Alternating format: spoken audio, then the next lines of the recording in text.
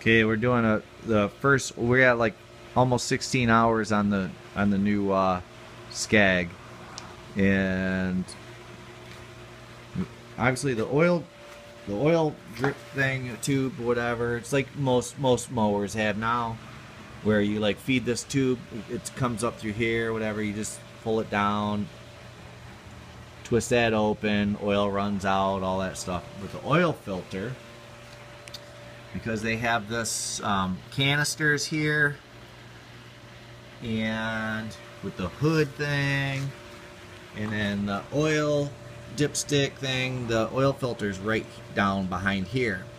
So to get the wrench on it, to get it loose and stuff, what we ended up doing was we're taking this, I had Scout just took it as a 10mm bolt right here, take the dipstick tube out, and that should give us the room that we need. I'm just going to set it here on this rag. That should give us the room that we need to get to the oil filter now. Still not real easy because of this brackets right here and stuff, but so anyways, I know I'm not going to be able to do this one-handed, but I'm just letting people know that if you go to do the oil change and you're having a hard time getting a wrench on there, or your hand, just take that one 10mm bolt out and the dipstick tube will come right out of the way. It kind of opens that up pretty good. So I'm sure it's still, we're not out of the woods, but I'm going to go ahead and get the wrench on there. Maybe the Scout can come around and hold the wrench, or hold the camera. Okay. I got the wrench right here. I got the wrench right here. So you do the camera. Just try to stay on it.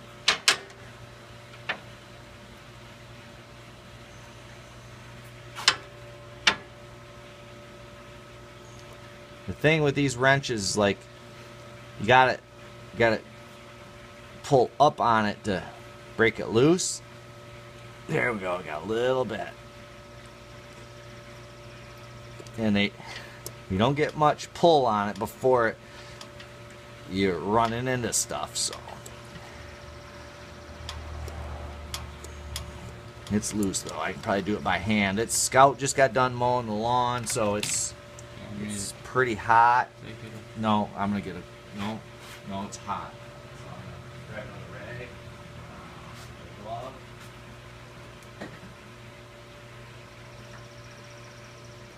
Surprisingly, the oil was pretty hot, pretty dirty from 16 hours. It was pretty black, so look, once we change it, it's supposed to go about 50 hours. So anyways, here, let me dump the oil out of the oil filter so on the thing, get the camera down here lower. Kind of see how black that oil is. So anyways, alright, so we're